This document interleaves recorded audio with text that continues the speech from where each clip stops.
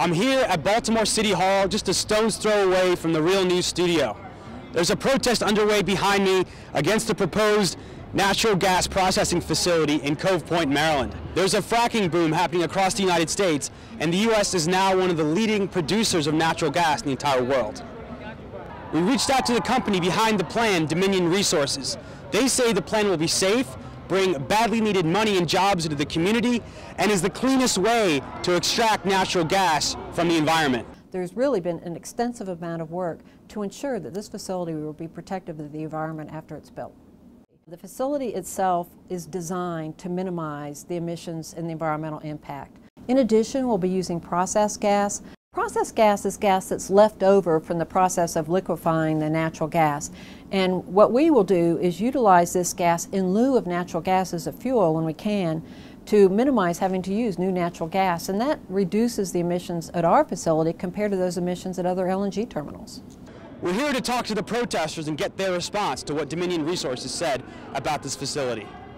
So, Olumide Kodakale, I'm currently a civil engineering student at Morgan State University. Well, it's important for me to be here is, though, as an environmental engineer, one of the things we have to understand is that the actions that we take have effects on the environment, and the effects on the environment also affect us as human beings as well. So we have to understand the effect of every single action that we're taking, especially in regards to the environment. So such things like fracking, for example, though, while it's economical and then there's benefits to it, though, at the same time it's polluting our waters, polluting our air, that's definitely something that we have to take the cost into consideration.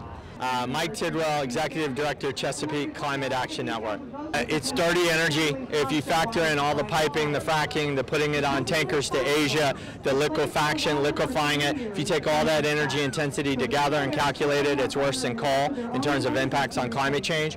My name is Delegate Heather Mazier. I'm a member of the Maryland General Assembly from Montgomery County, and I'm a Democratic candidate for Governor of Maryland. There is no way that we start moving forward on this and not ratchet up the pressure to do fracking in Maryland. And even if we were to say no in Maryland, we would become an international sacrifice zone for having all of the infrastructure necessary to travel that gas from where it is being fracked to the extraction facility. This is a bad deal for Maryland.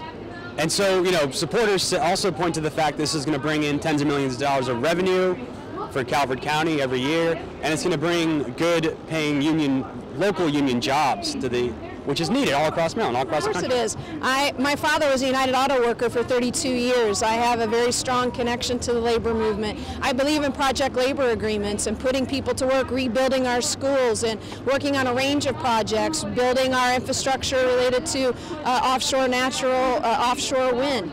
If Dominion were to invest the same $3.8 billion in our offshore wind projects, we would create as many or more jobs than what is being proposed. Where does the political fight stand right now, and what are the chances that this will be stopped? Well, no one thought the tar sands pipeline would be stopped, much less delayed by 3 years. It seemed to be a done deal. The White House was behind it, and it's been delayed and may never be built. We think the same's going to happen with Cove Point. We're moving the dial. The public's responding, getting involved. People get this issue, and they're mobilizing. And I think the politicians are going to follow. The debate in Maryland continues to rage whether to build this natural gas processing and shipping facility in Cove Point, Maryland. We'll continue to follow the story. Reporting from Baltimore, this is Jessel Noor for The Real News.